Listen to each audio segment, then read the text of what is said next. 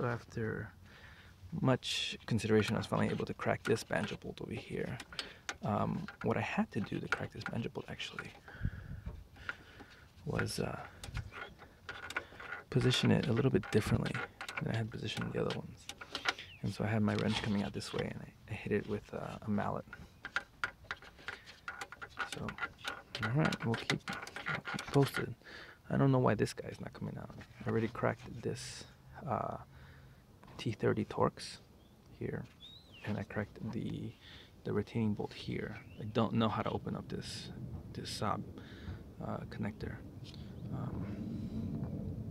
If you notice, I marked these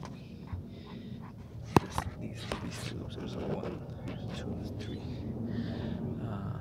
As expected, the coolant drain made it such a mess.